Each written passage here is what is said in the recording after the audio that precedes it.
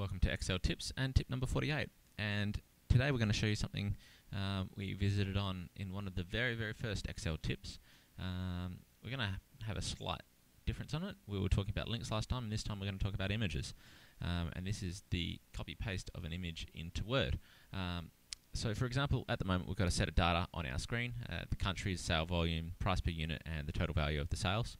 And we want to get this into a report nice and quickly and neatly, but still have it coming from Excel. So we can say copy here, jump across to Word, and we go paste special, and picture enhanced meta file. And you'll see straight away you've got the information here. You can increase it, you can reduce it. You can't actually get to the source data though, which means it's protected from everybody changing it, but you've got your Excel information there.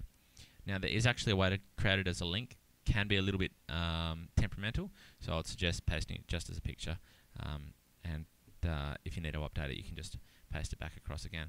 But just something quick and easy that might help you get information into Word quicker for a report or for a proposal or whatever it is that you need to get the information across to Word for. Hope that helps.